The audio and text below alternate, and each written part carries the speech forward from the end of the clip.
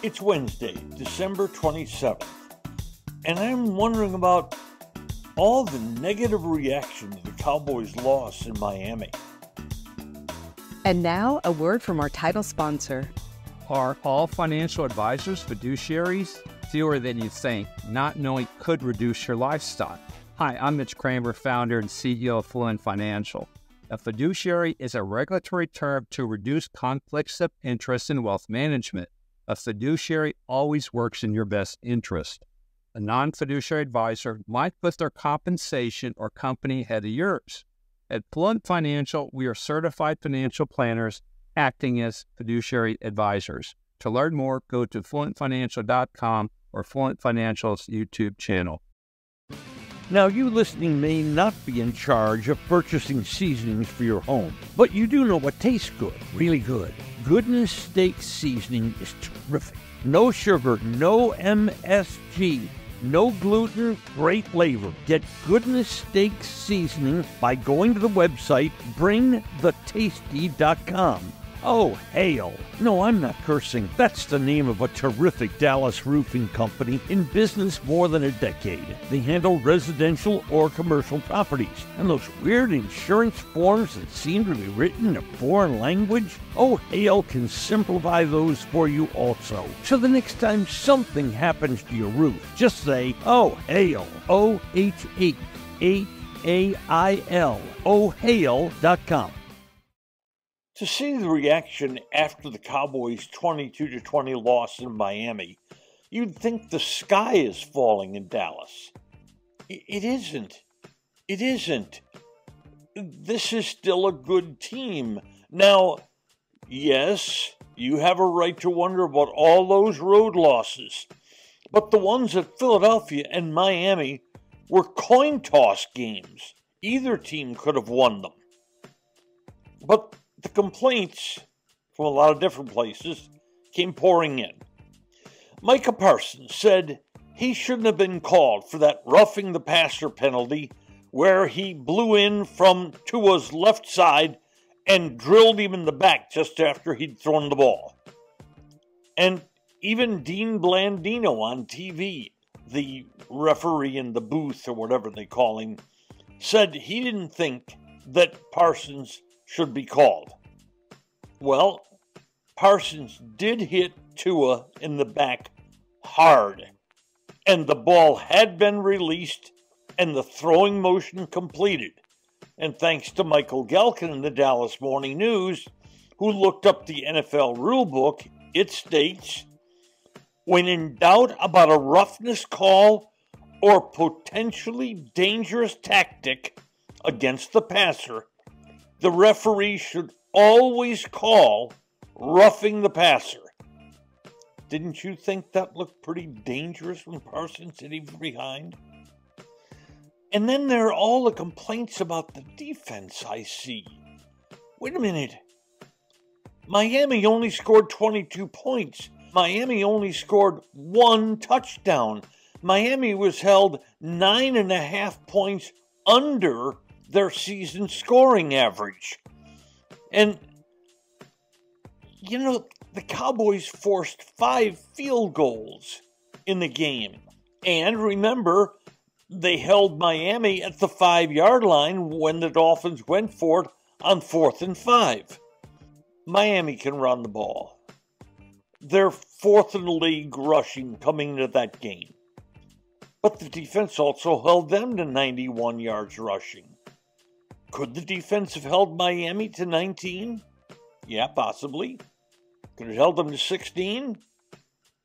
Maybe. But just how low do you have to go to not get blame in this game? And CeeDee Lamb complained about not getting targeted in the second and third quarters of the game. Lamb still had 118 yards receiving in the game, but now, let me ask about his complaint. Is that aimed at the head coach, the play caller, or is it aimed at his own quarterback? Did Mike McCarthy actually never call CeeDee Lamb's number in the second and third quarters? Or was Lamb's number called a time or two or three, and yet Dak, for reasons, didn't go to him. Let's look at those second and third quarters and the Dallas possessions. They got only 3 points total in the second and third quarters. Well, in the first of the 4 possessions, Dak was flushed out and ran twice and had a pass batted down and was sacked. Were either of those last plays aimed at Lamb? In the next possession, at 1st and 15 because of a penalty, they ran twice and then Dak was sacked. Who was that pass going to be intended for? And in the third possession, man, Miami put the heat on Dak and he barely got the ball away. In fact, throwing it away. And then on the 4th possession, because of an illegal shift by C.D. Lamb, Dallas had a play canceled that would have given them a 1st and 10 inside the Miami 15-yard line. I know Lamb complains. Wide receivers, star wide receivers, they want the ball. One can understand that. But there are situations in games that may explain why he didn't get the ball better. But what good does that complaining do? Isn't that something you should review at a team meeting? In a film room? Yes, one can understand the frustration of the Cowboys. They feel a season to some degree slipping away because right now Philadelphia has control of its own destiny. And the Cowboys would then be a road team in the playoffs, a wild card team that would, at this point, have to go to Tampa and win. And if they won there on the road, they'd likely have to go to San Francisco and win.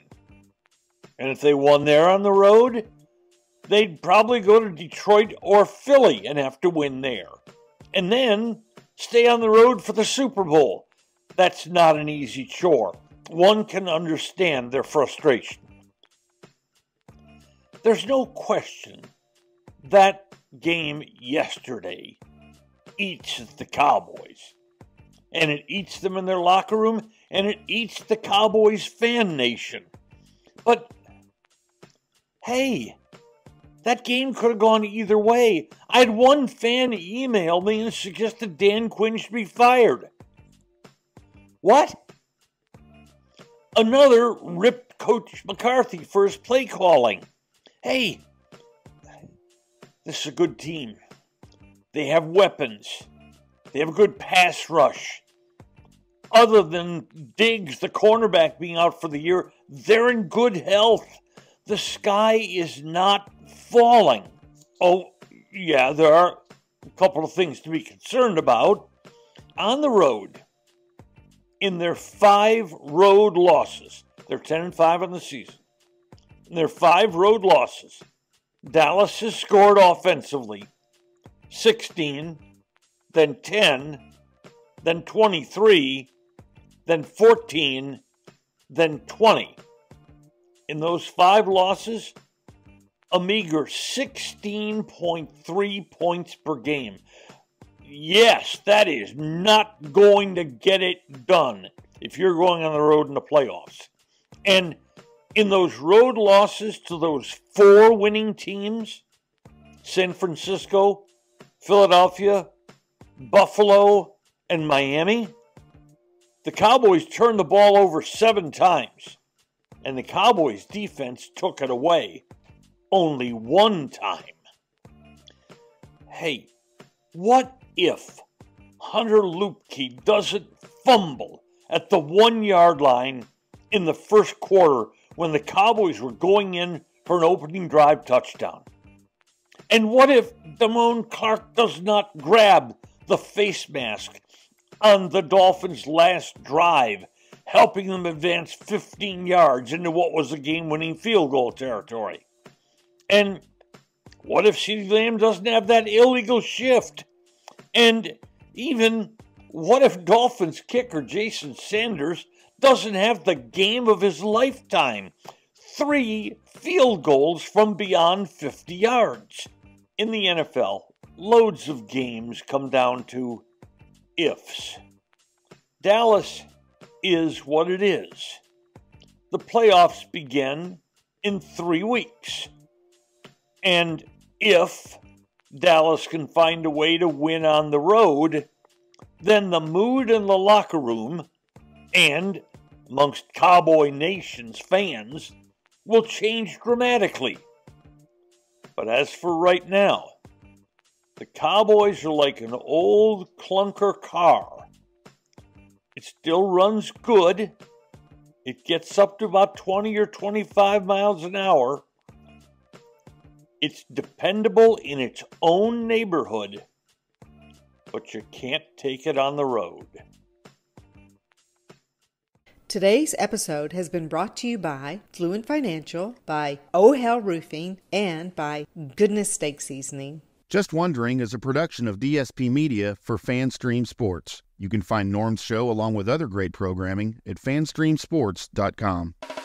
Thank you for listening to today's episode of Just Wondering. If you enjoyed it, please hit follow. Then each episode every weekday will be delivered straight to you. And if we might ask one more favor, please share it with friends. I'm Norm Hitzges, and every day I'll be just wondering about something. And I'm Mary Hitchkus, and I'm just wondering too.